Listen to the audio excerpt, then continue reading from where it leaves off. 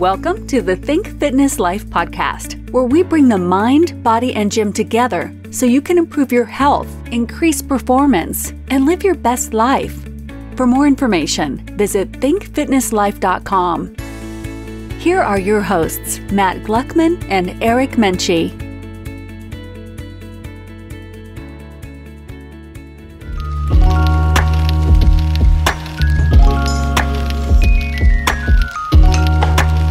Excited to introduce Paul Kolodzik, everybody. This was a very relevant podcast episode talking about the popular drugs Ozempic, Wegovy, semaglutide, these weight loss drugs that are being readily prescribed across the nation right now. They're known as GLP-1 medications, and Paul has been working with them since 2017. We talk about the pros and cons. We talk about how to use these drugs so that you can have long-lasting benefits without continuing to use the drug for your life.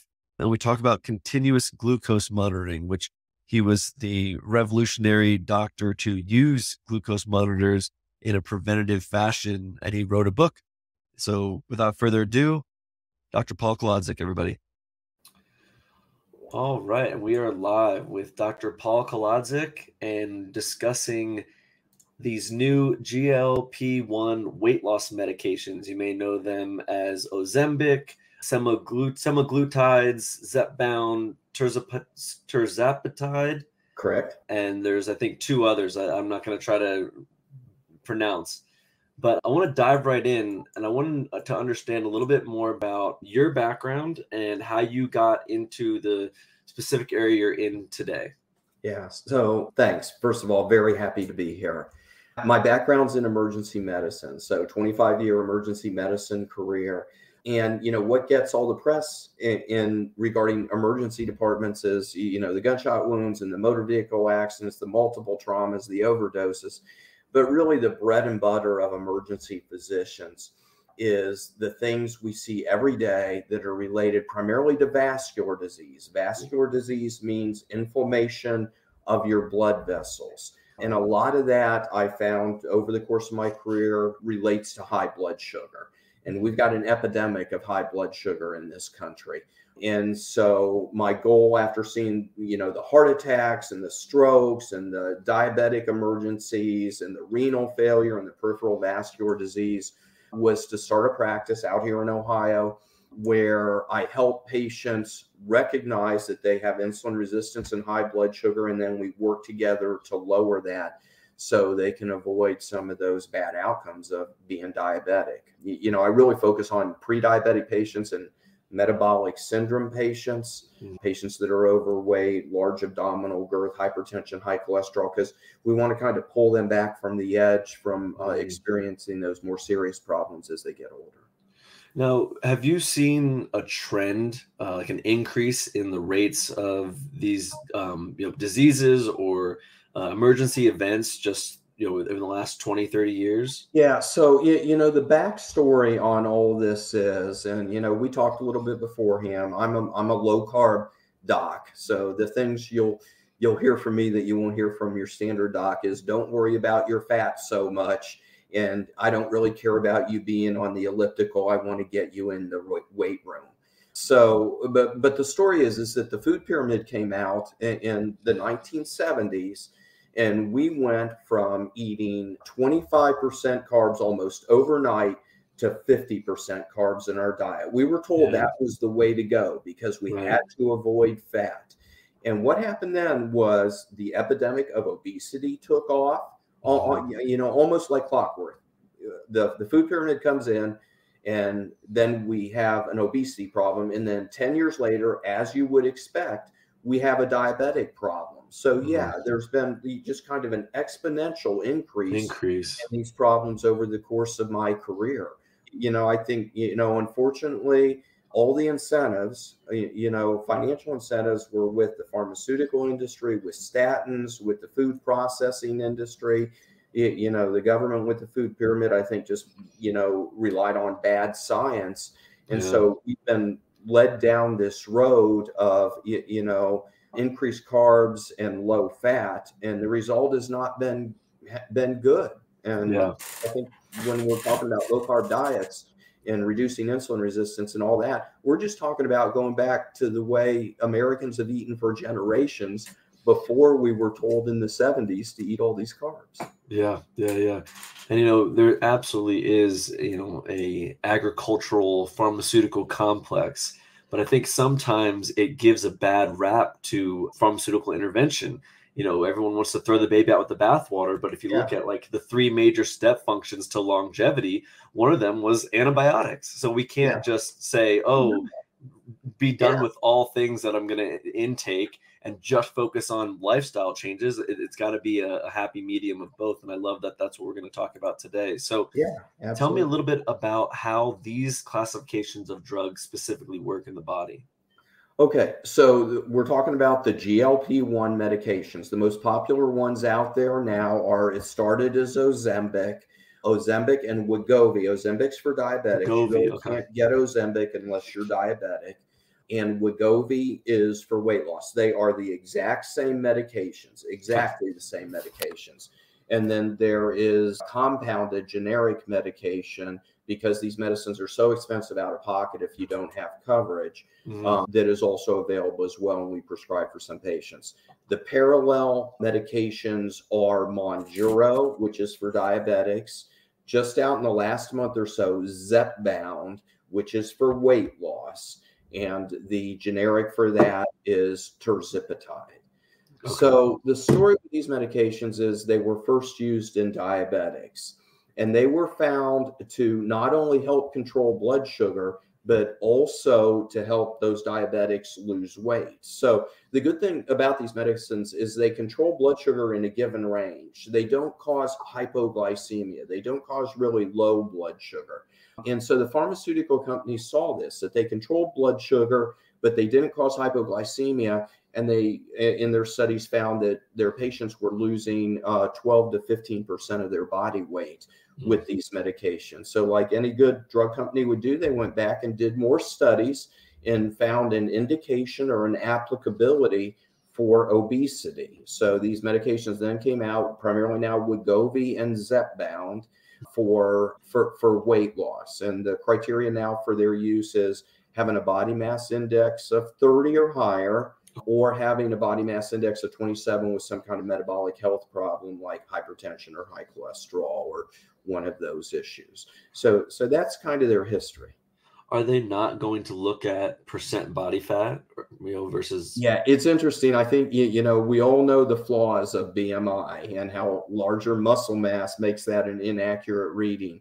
But all the studies for the indications were done on BMI, and it's easy to calculate. So I think that's why they went with it. Yeah, that's why they went with it, because generally, to get an accurate body fat percentage, which is of course a much better reading, there's usually a little bit more involved electropedance study or BOD-POD or something like that. Just adds to the cost essentially of the study. So, for our listeners, there's really two ways people can lose fat. And if they wanted to remove fat cells, that would be liposuction. But predominantly we try to make our fat cells smaller. So when we have extra sugars in our bloodstream and our body can't process them out, they'll get shoveled and stored into fat cells for later. So does Ozempic and this other drug, Wegovy, does it just basically help metabolize that sugar in the bloodstream into ATP? So it's just constantly burning? Yeah, it actually helps you because of your decreased oral intake. You're taking in less carbs, so there's less blood sugar there to begin with. Gotcha. So these drugs have three mechanisms of action. The first one is just what you mentioned. You lower blood sugar. And I'm going to digress here a little bit for a second, because when you lower blood sugar, then that means your body organs are seeking an alternative source of energy, and that's fat. And the fat gets burned. If it's done at an accelerated rate, that creates ketones. That's where the word keto diet came from. But basically, you're lowering blood sugar and burning more fat. That's the first mechanism of action. Okay. The second is that these drugs slow gastric emptying. That's a fancy way of saying food stays in your stomach for a longer period of time. So you don't want to eat as much, and you don't want to eat again as quickly. And then the third effect is there's a direct effect on the hypothalamus in the brain. That is the hunger center. And so that's the three mechanisms of actions of these medications. So it helps regulate ghrelin or leptin or... Exactly. Yeah. Okay. I mean, that's exactly what GLP stands for. Oh, okay. Yeah. Excellent. Yeah. So, obviously, there's a famous comic where there's two lines at a doctor's office and no one's in line on the right, and it says diet and exercise advice, and the other one just says like medication, and everyone's in line there. Right. And it's hard to just take a hammer and beat everybody like, oh, it's just diet and exercise, it's just diet and exercise. Yeah. There's definitely a happy medium, but talk to us more about the cases where these classifications of drugs are needed or just preferred. Yeah. So you're right. The truth is usually somewhere in the middle. You can look at only diet and exercise, and you could look at only medications. And I built my practice over the last 5 years on really a standard program related to diet and exercise. And for me, that's low carb diet, intermittent fasting, and strength training, because strength training helps with insulin resistance and lower your blood sugar in your system as your increased muscle size soaks up more of that insulin and more of that blood glucose. It promotes maintaining lean muscle mass, which will also keep your metabolism working better. Right. Yeah. So I really push my patients. My typical patient is kind of a metabolic syndrome patient, usually middle-aged, and I really push those patients towards strength training. I don't entirely ignore the cardiovascular approach. They got to do minimal cardiovascular training, but if they're working out 5 hours a week, I'd like to see them do an hour of cardio altogether, maybe 3 25-minute sessions, and then really focus the rest on strength training. Yeah. Yeah. So I'm sure there's plenty of people who have metabolic dysregulation, hormonal dysregulation. Do you identify that through blood work to understand whether they're a good candidate for a GLP-1 intervention? So absolutely. But again, we start, and we'll come back to this, but when people come and they're seeking this medication, I think it's incumbent on the doc they're working with, the medical provider they're working with, not to say, okay, here's your medicine and you're going to be on it for the rest of your life. Right. Because there's no question there's weight regain when you go off the medicine, if you have not made the lifestyle changes that are important. And the other thing is, when you're losing weight on these medications, you're also losing muscle mass. So a comprehensive program with those components that we talked about, I feel is very important. So the way I evaluate patients is I do two things that are very important. We do standard lab panels, but I think there are two diagnostic elements that are critical. One is I'm a big continuous glucose monitor person. So CGMs are those devices that you see on the back of diabetics' arms, and they measure blood glucose 24/7. And I have patients come in and I put a CGM on the back of their arm and I say, don't change your diet. Let's kind of see where you live in terms of what's going on with your blood sugar. So this is a little bit of a non-standard use, because I use the CGMs in pre-diabetics and non-diabetics. But actually, once we put a CGM on some people's arms, they find out they're pre-diabetic for the first time, or they're actually, I have patients that come in and they're spiking with their CGM sometimes to 220, almost a diabetic range.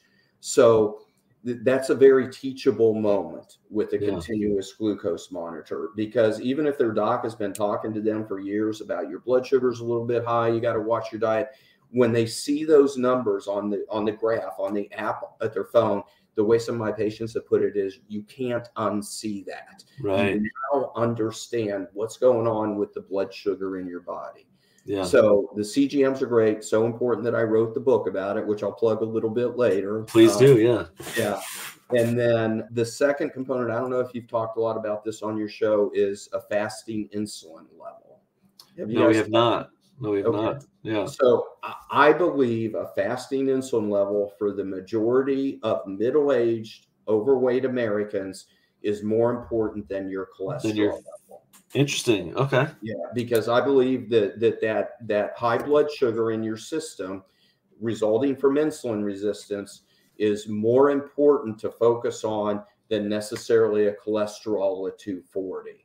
Cholesterol's anymore, quite honestly, if you don't, I don't want to get too wonky on you, but if you don't do the subfractions of cholesterol and entirely, know what your LDL is made of, the big particles or the little Or particles. the little particles, yeah. Yeah, it doesn't necessarily mean a lot. Yeah. But for people that have high blood sugar, anytime your blood sugar, the party line in medicine is if your blood sugar is over 140, there's like some kind of vascular inflammation going on, which means that glucose is attaching to the lining of your blood vessels. As an aside, it also attaches to your cartilage and causes joint inflammation.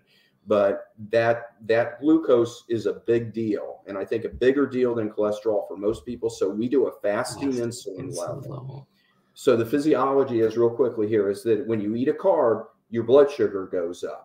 And when that happens, insulin gets released from the pancreas because it drives that blood sugar into your organs, let's say your muscles. Mm-hmm. And what you want then to do is have a moderate amount of insulin control your blood sugar. If your insulin's going way up and your blood sugar's not controlled, then that means you got insulin resistance. Basically, those organs are saying, insulin, we are not going to listen to you anymore. There's plenty of blood sugar around here. You've been eating carbs for a long period of time. Your blood sugar has been high. There's plenty of glycogen, complex glucose molecules stored in your muscles. And so your muscles then resist that insulin. And what happens then? That high blood sugar goes to the liver, gets converted to fat, causes fatty liver disease, just as you mentioned, gets deposited around the middle. So we really want a process that reverses that, which is, again, low carb intermittent fasting and strength training. So diagnostically, that's what I focus on, a period of a CGM trial and then a fasting insulin level. Yeah, which I think those are critical tests. I think people should be walking into their doc's offices asking for a fasting insulin level.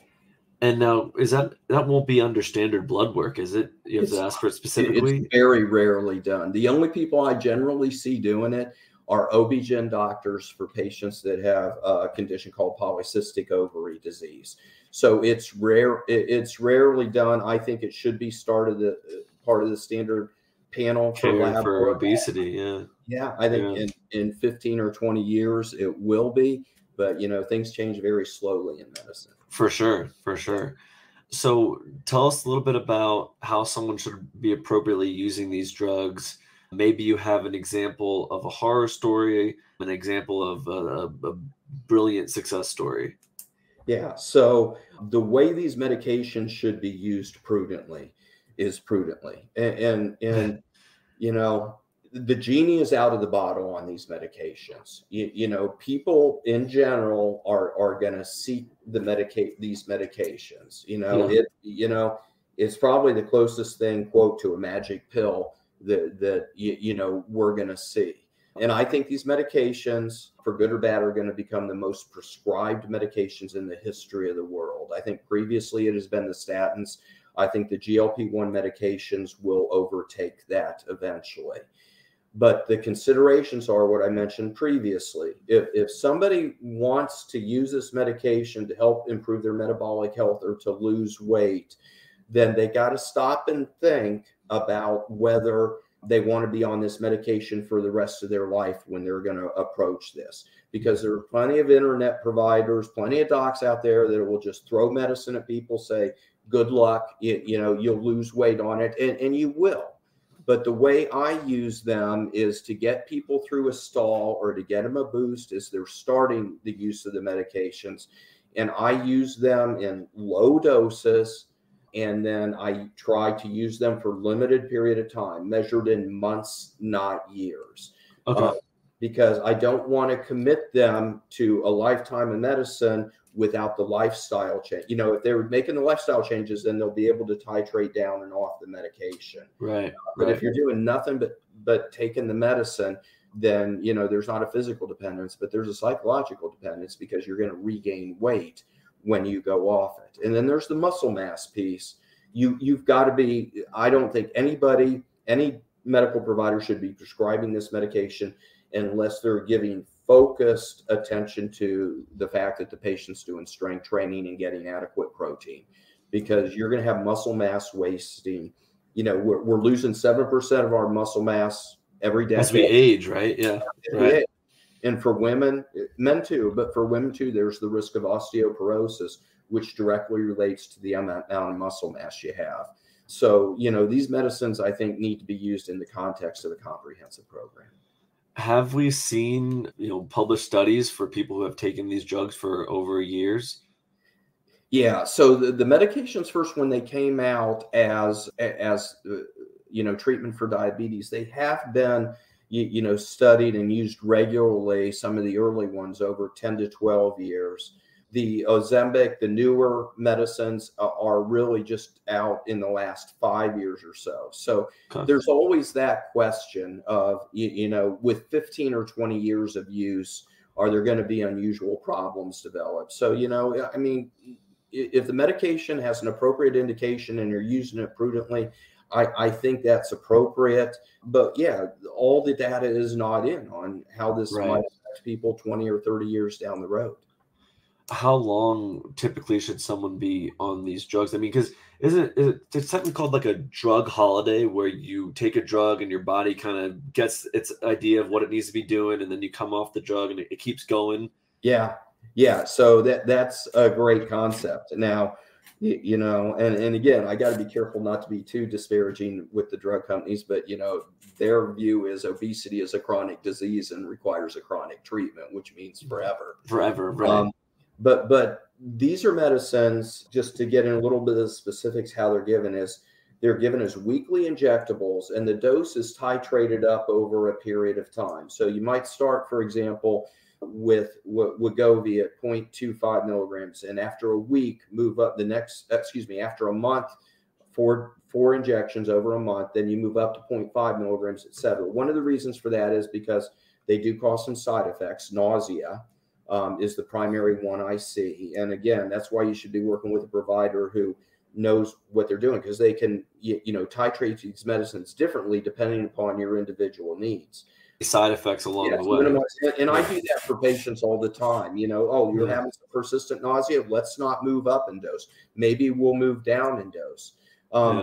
But the goal is to, titrate them up to a moderate range. And I never use the maximal dosages for the reasons we talked about, because since you're out in Utah, I always use the Stephen Covey phrase, the 7 habits of highly effective people.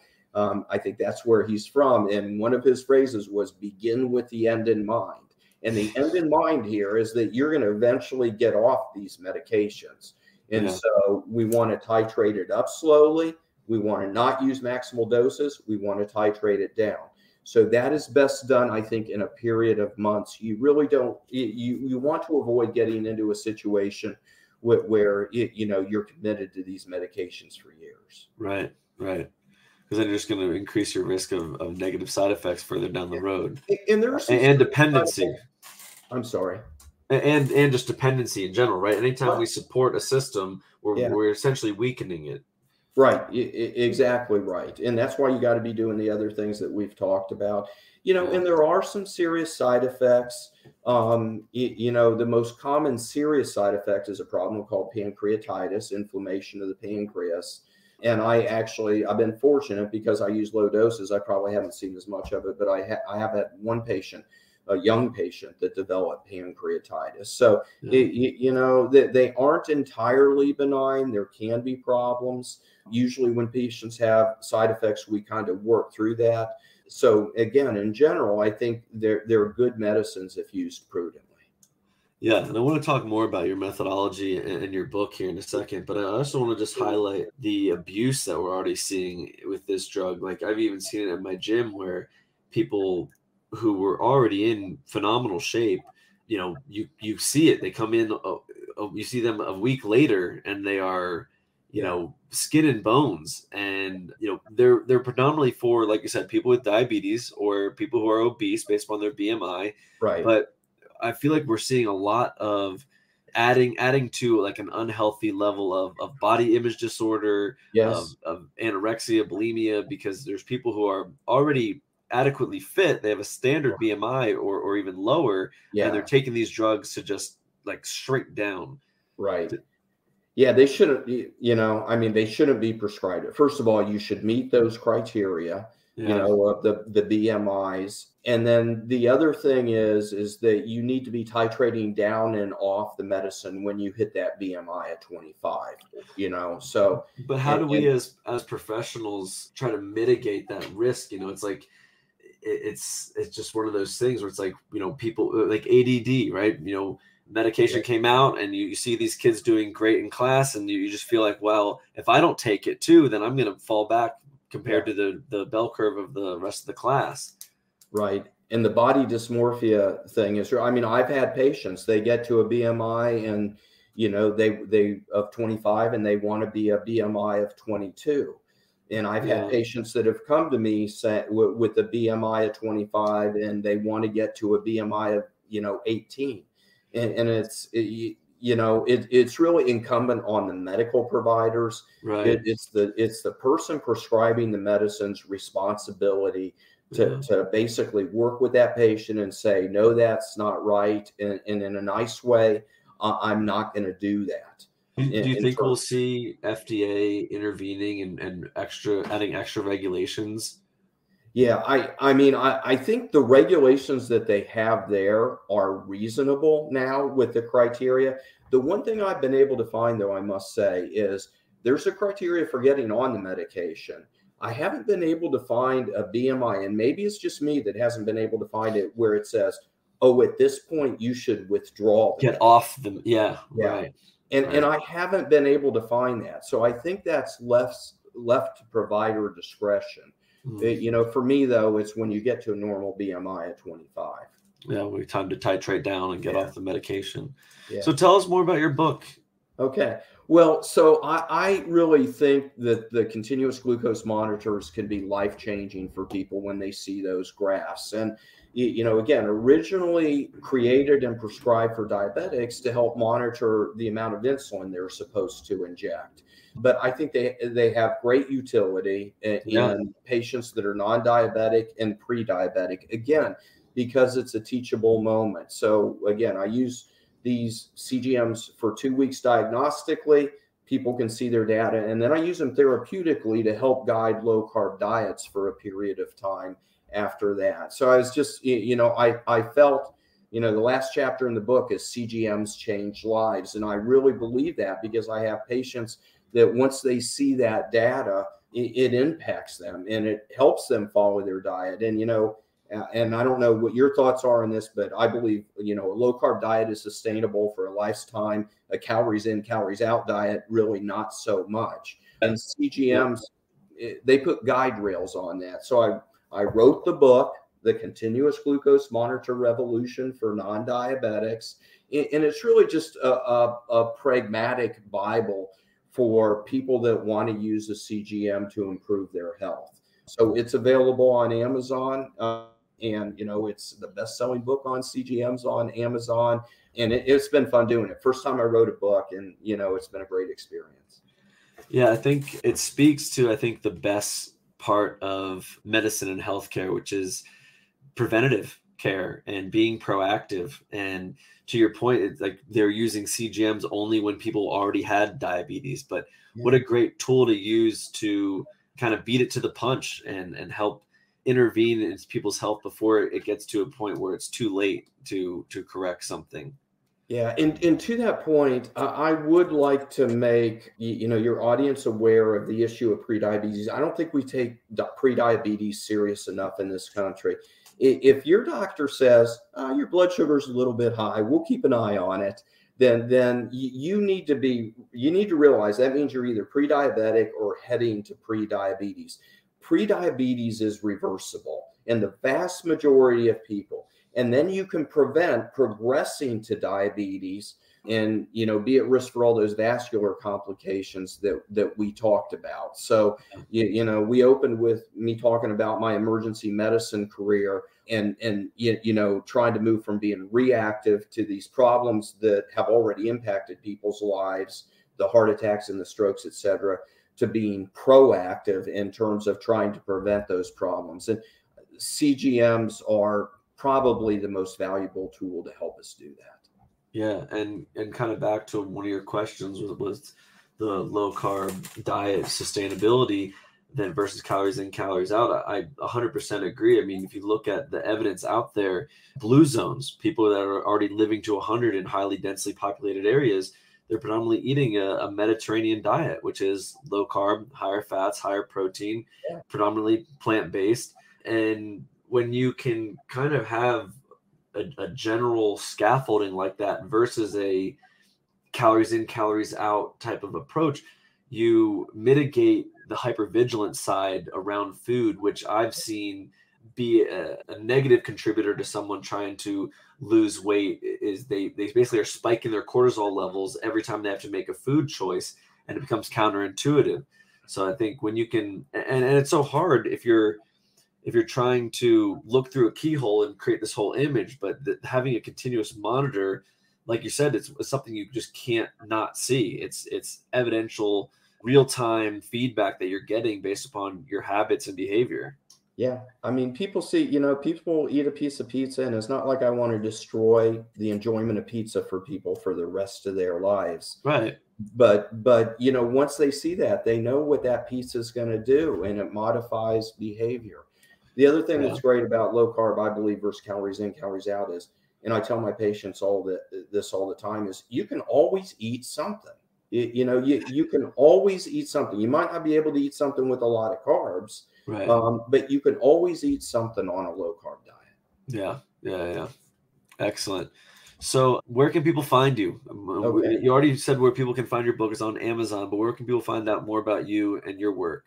Okay, so my metabolic health practice is available to patients in Ohio, Indiana, Florida, and Arizona. Since COVID, we've been seeing people primarily via telemedicine. It's really a great approach for this type of practice because it is a less hands-on, less physical exam type practice. We're mostly looking at data and modifying plans, et cetera. So, we basically have people get their lab work done, in their locale, call in the CGMs to their local pharmacies. If we do use the medicines, we can call those into the local pharmacies as well. So I'm at metabolicmds.com. So metabolicmds.com is the website. And then, at Dr. Colo on Twitter and at Dr. Colo on TikTok. And I'm also on LinkedIn and Instagram. So you can find us then. And, again, we're a growing practice. I got a physician assistant and a nurse practitioner working with me, and we're welcoming patients from those 4 states, Ohio, Indiana, Florida, and Arizona. Excellent. I'll be sure to include those links in the show notes for those that are listening. Last thing I like to ask everybody is, what's your favorite exercise or lift? So I got to tell you, so this is influenced by my emergency department career as well. And it is that, the most important thing for people as they age is mobility. I take care of people, and it's not like they got a joint problem or a neurological problem. It's just, some of them will have a big belly and just not enough muscle mass in their legs. So it comes back to the don't skip leg days. And, I don't think there's a better exercise than squats. As you get older, you got to maybe not do as heavy a weight. You got to be careful that you aren't, causing any problems with your back. But in terms of just making sure you got that range of motion and making sure you're building muscle mass in your legs, you got to do squats. I'll be honest with you. I have a tendency to do legs. I'll do some leg exercise 2 or 3 times a week just because I believe in this mobility and leg strength concept so much. Everybody wants to have these and, a big chest, but, don't skip leg day. In fact, do leg day a couple times a week. I love it. I'm right on board with you too. I squat on one day, and on a second day I deadlift and do some more hamstring work, and then my final day I do upper body work, but then I'm always adding in single leg work, accessory work on that day. So I'm doing 3 days of leg work as well. So I'm glad you said that. Last question is, What's your favorite quote, if one comes to mind? You know what? I think I already mentioned it. Begin with the end in mind. Know where you're going. Have a plan. Just don't move forward blindly. I read that book 25 years ago, and that stuck with me. So I'll go with begin with the end in mind. Love it. Dr. Paul Kolodzik, everybody. Thank you so much for your time. Thanks a lot, Matt. If you're ready to make steps towards improving your health or increasing your performance, book a free 30-minute call today by visiting thinkfitnesslife.com.